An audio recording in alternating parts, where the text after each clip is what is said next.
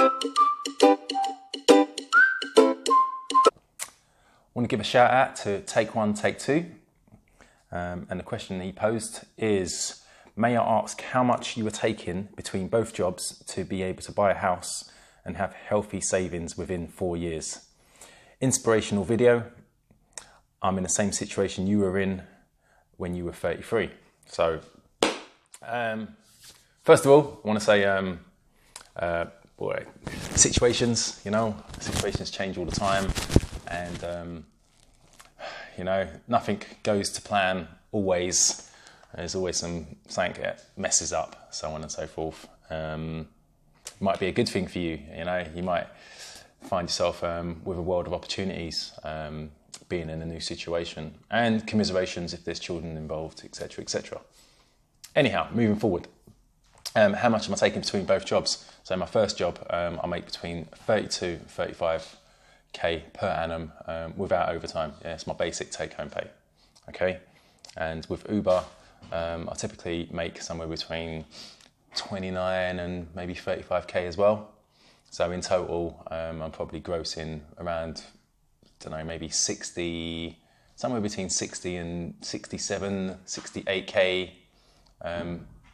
on a yearly basis. Yeah, that's gross. Yeah, so obviously PAYE, tax comes out automatically, and NI on a monthly basis, and with everything else I do, I can offset my expenses against my earnings. Yeah, so the reason that I chose to do private hire work is because I wanted to do something where I can offset my expenses against my earnings. Yeah, if you do overtime in your full-time job, typically taxman's taking his cut. You don't have no say in it. Yeah, if on the other hand you do some work on a self-employed basis, you can offset your expenses and obviously bring your tax bill down at the end of the financial year. A little bit more tricky to set up, and you need to know what you're doing, but once you've got the hang of it, the savings can be substantial. Yeah, so I thought it was a better way for me to make more money and extra money, as opposed to just doing overtime in my full-time job. I work in social work as well, so it can be a little bit emotionally draining, when you're dealing with people, personalities, feelings and loss, trauma, etc., etc., etc. It can take a toll on you. Okay, so moving forward, what is Take One, Take Two asking? How are you able to buy a house and have healthy savings within 4 years? So it didn't actually go in that sense. However, what I did, I used the money from my full-time earnings, yeah, my PAYE job, that financed my purchase of my vehicle and my insurance costs and my week in and week out running costs, which were basically fuel and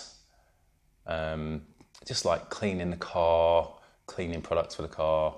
And tyres, brakes, bulbs, windscreen wipers, servicing, that all came out of my full-time allowance, yeah? So therefore, and my full-time money also paid for my day-to-day, month-to-month, week in, week out, living expenses, food, accommodation, and any activities I was doing for myself or for my children, etc., etc., etc. So therefore, doing private hire work around my full-time job, any money I made from private hire work, I was able to put directly into savings. Yeah, so that went into a separate account, and then when it's time to take the tax money would come out of that, and I'll have a lot left over. Yeah, of course I did a lot of spending as well. Yeah, but it was in moderation. If I made £500, it's nothing for me to go and take £100 of that, and go and spend that and do something nice with it. Yeah, so all in moderation. But the name of the game was saving in the first instance. Okay, so that's my view from a part-time model. Yeah, so the model of things. I'm a part-timer as opposed to a full-timer, not a model as in strutting on a catwalk. Yeah, yes, I did have healthy savings. Yeah, until I didn't buy a house, I bought an apartment. Yeah, So yeah, my savings were healthy. I mean, obviously with Uber earning £500 a week around a full-time job, I don't really see that as an issue for me. I do shift work, as I've said in previous videos. So sometimes I get 4 days off in a row. Sometimes I work 3 days in the week. And other weeks I'm working 6 days in a week.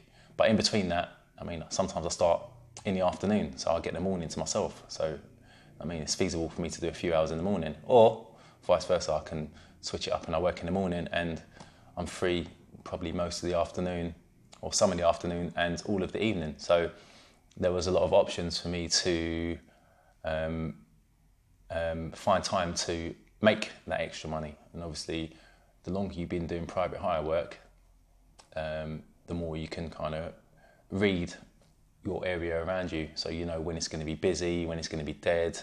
If it's raining, you know, I mean, look ahead at the weather forecast, get a weather app. Look at the weather app. If it's going to rain, you just plan your day around the weather, you know, if you ain't got nothing better to do. So I did that for a few years. Obviously, I bought a car. I used £3,000 to pay for the vehicle. That was my last £3,000. Oh my God, it was so hard giving that money up.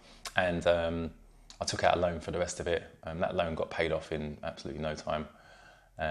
So there's no vehicle overheads anymore, apart from the insurance you have to pay year on year. My insurance has gone down substantially since my first year doing private hire work, because my no claims are now protected, and of all the accidents I had, they're all no fault claims.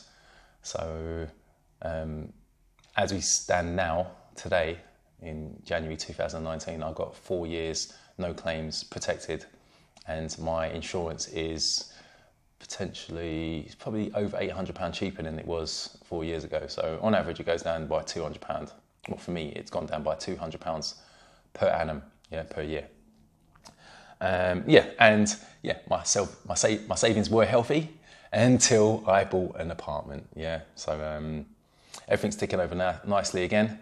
Although I've got my apartment, I'm used to the money. In all honesty, my full-time job will provide enough income for absolutely everything. All of my outgoings. But if I want to do anything above and beyond, maybe like go on a holiday, or go to nice restaurants all the time, or just buy those, things that are above and beyond what you buy every month, like buy new furniture, or, do a particular activity that costs a substantial amount of money, then this is where private hire work comes in handy for me, and it gives me the extra money. So I'm not budgeting in terms of trying to scrape by on whatever little money I've got left over from my full-time job after expenses. I'm able to determine any additional income I make during the month, and that in turn benefits me. If I want to have a light month, I can have a light month. It just means I'm not spending a lot of money. If I want to go in and make loads of money, it gives me surplus income for the immediate time ahead of me, and maybe the following month and the following month after that. And it enables me to save. Obviously, when you are doing full-time work and you are doing private hire work around that, you have to be aware that, it's a business, it's your business, and it's all that money you make. You can't just go and spend it, because when the taxman's calling, you're gonna have to honour that agreement and pay your tax. If you've got a good accountant, you can bring your tax bill down substantially, but you still got tax to pay. So, when there's videos saying I made £1,000 a week, I made £500 in 3 days, or whatever the case is, tax has got to come out of that. So if you are doing any private hire work, save your money. Get into the habit of saving your money. Don't be that guy or that girl who's just like getting all lavish and buying stupid stuff. And you haven't got any savings, and when the tax man comes, or the tax woman, or the tax office comes looking for you or writes to you, you ain't got no money to give them, because you just, spunked out the wall, so to speak. So I hope that answers your questions, and I hope that the future pans out in the right way for you. Just be mindful, it's your business, stay on track, and budget your money, don't get too excited. And they're my honest views, and I'm the Gig Guy London.